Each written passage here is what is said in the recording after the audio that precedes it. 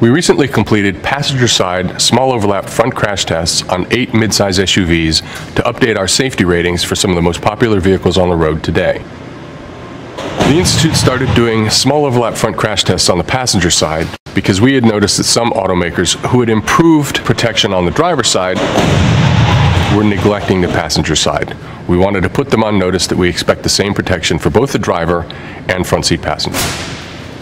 The vehicles that earned overall ratings of good were the 2019 Kia Sorento, which was improved over its predecessor to provide better protection for front seat passengers, as well as 2018 models of the GMC Acadia and Volkswagen Atlas.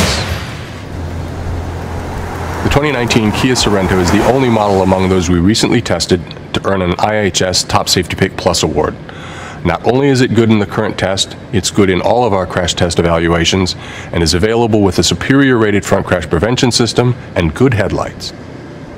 The vehicles that earned an acceptable overall rating were the Toyota Highlander, Nissan Pathfinder, and Honda Pilot. The Highlander and Pathfinder certainly have structures that could be improved. And while the Pilot's got better structure, we observed that the dummy's head was able to strike the dashboard hard, thus denying it a good overall rating. The Ford Explorer is rated poor overall for small overlap front crash protection on the passenger side. The big problem is structural. This portion collapsed more than a foot toward the passenger, severely compromising the survival space.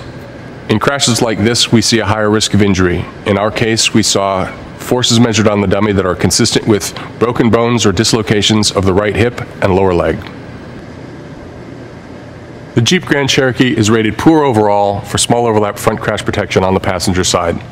The structure didn't hold up well, which probably contributed to the dummy's head pushing through the airbag and hitting the dashboard hard. In addition, the side curtain airbag didn't deploy, the door came open, indicating a risk of ejection or partial ejection for people in crashes like this.